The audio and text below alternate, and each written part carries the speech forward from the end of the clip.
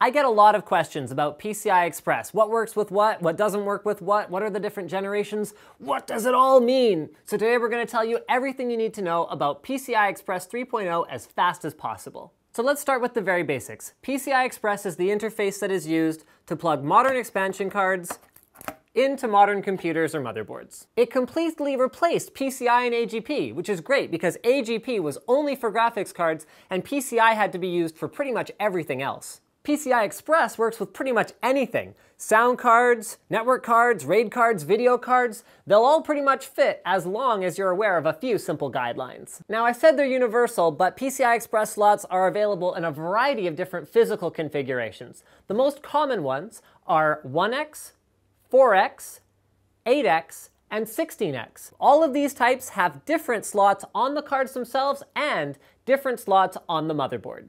The cool part about that is that they're upwards and downwards compatible though. Here I am plugging a PCI Express 1X card into a 16X slot. It gets the same power delivery, it just gets less bandwidth delivered to it because that's all a sound card actually needs. And not only that, but I can take this PCIe 8X RAID card and plug it into a PCIe 4X slot.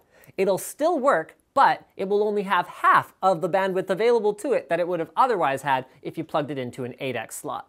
The other thing that affects the performance of PCI Express is the generation. Here I'm holding a PCI Express Generation 2 16X card, and here I'm holding a PCI Express Generation 3 16X card. They look physically the same on the connectors, but the actual available bandwidth has doubled. In fact, the available bandwidth of PCI Express cards has doubled with each generation. So a PCI Express Generation 1 16X slot is only equivalent in performance to a PCI Express Generation 3 4X slot. So the takeaways from this are pretty straightforward. PCI Express cards work in PCI Express slots as long as there's nothing physically in the way. Performance, on the other hand, is going to be dictated by what generation of PCI Express the card and the slot are running at. So it'll run at whatever is the lowest generation of either the two components. So Gen 2 card, Gen 3 slot, plug them together, they run at Gen 2. And then performance is also determined by the length of the card and the length of the slot. So for example, this quad port gigabit NIC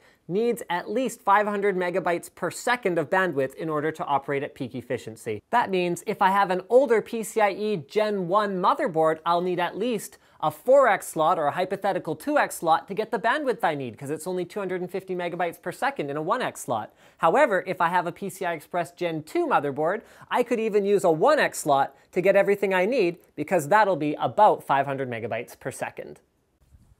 Thanks for checking out this episode of Fast as Possible. Make sure you subscribe to Tech Quickie and also like the video, it helps us out a lot. Share this video with anyone who you think would benefit from it, including embedding it on your website. Consider this my go-ahead to, well, go ahead.